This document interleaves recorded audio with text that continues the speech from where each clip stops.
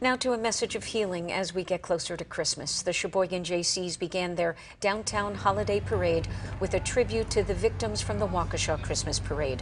Their moment of silence started the parade and happened about the same time a moment of silence was observed in Waukesha last night.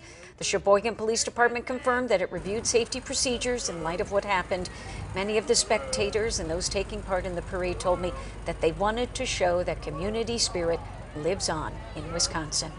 And a reminder that the encore presentation of the 50th Downtown Appleton Christmas Parade comes to you on Christmas morning at 11:30. Join Barrett, Tom, and me for the grand return of this year's parade.